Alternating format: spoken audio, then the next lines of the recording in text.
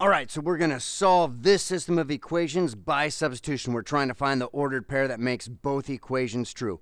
Substitution basically means we're going to replace a variable with an equivalent expression. Looking at the bottom equation here, we're going to replace this y with what it's equal to. It is equal to 3x plus 4, so we're switching the y with 3x plus 4.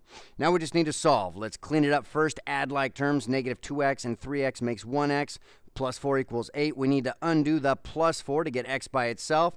We're going to do that with a minus 4 to both sides. So that makes 8 minus 4 makes positive 4. There's the value for x. That makes both equations true. Now we need to find the value for y. What does y equal? Y equals 3x plus 4. Let's use that where x is 4. Pull in the replacement again, or a substitution. 3 times 4 plus 4. 12 plus 4. Makes 16. So 416 is the ordered pair that makes both equations true.